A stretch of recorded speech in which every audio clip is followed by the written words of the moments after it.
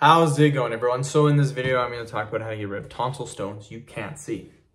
So before I get started, please subscribe to my channel if you haven't already.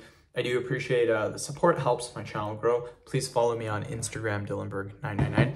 So this is very common. Now you get tonsil stones, normally food, bacteria, anything like that gets stuck inside the tonsils, right? Most of the tonsil stones you can see. Some of them you cannot. They get trapped in certain areas. It's just not visible. So what can you do?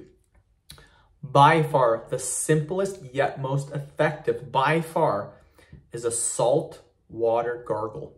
By far. So what you do, you get a cup, fill it with, say, 1 cup of water. It doesn't matter how much water. 1 tablespoon of salt. That's all you need. You don't need any more than that. 1 tablespoon of salt. Mix it up and then just gargle with it. This salt water rinse, I guarantee you, will get rid of the tonsil stones.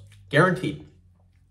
A lot of times you can't see the tonsil stones, but you'll still be able to feel them. After doing the saltwater gargle, it's slowly going to start to get rid of them. You need to do this 3 to 4 times a day. So don't just do it once in the morning.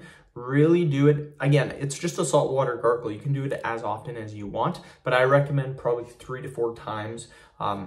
If you can, 3 to 4 times is probably going to be best.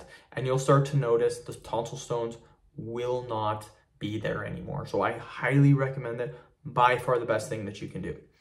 End of video. Thank you so much for watching.